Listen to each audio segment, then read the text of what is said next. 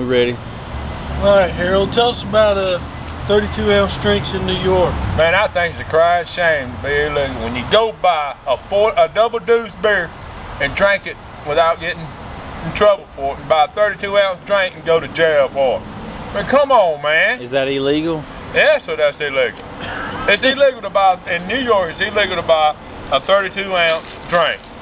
How do you know? I watch TV. You believe everything you see on TV? Not really. I'm about like believing the president of America. Really? Ain't no way near. He's dot head all day.